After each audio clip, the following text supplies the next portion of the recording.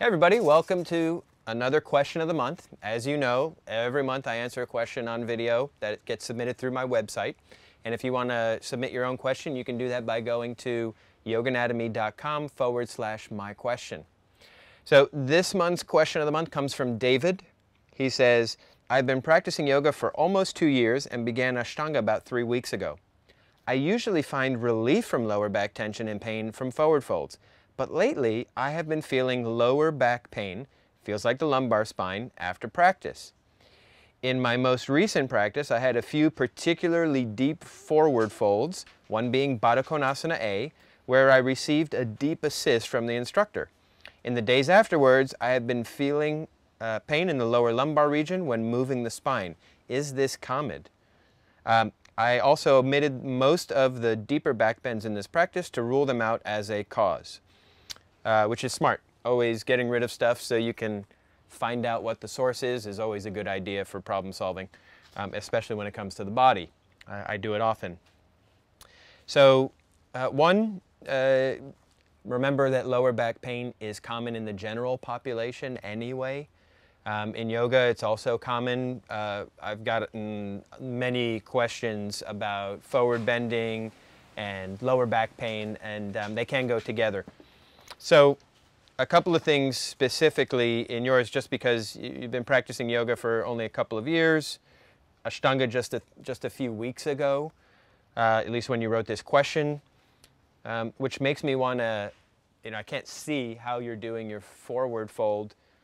The thing to look at first is your pelvis tilting when you do your forward fold, right? Because remember, every forward bend is about 2/3 hip joint and about 1/3, which means pelvic tilting, by the way, right? So 2/3 forward fold comes from the actual hip joint and approximately 1/3 maybe from the spine.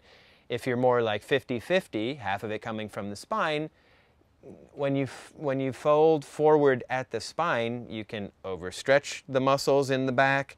And when they get overstretched, they have this tendency to want to tighten in response to that, which is true of any muscle. You overstretch things, the muscles have this tendency to want to tighten up a little bit more than that. So if it's kind of my gut, my intuition is telling me your pelvis is probably not tilting forward enough with your forward bend, and then getting the adjustment on top of that probably put a little bit more pressure or compression into the lumbar spine. Based on what you wrote here, I wouldn't assume that it's anything more than a muscular thing. It could even be tension in the front. Maybe the psoas went into a small state of contraction or something like that. But chances are you're overdoing it, overstretching the muscles in the lower back.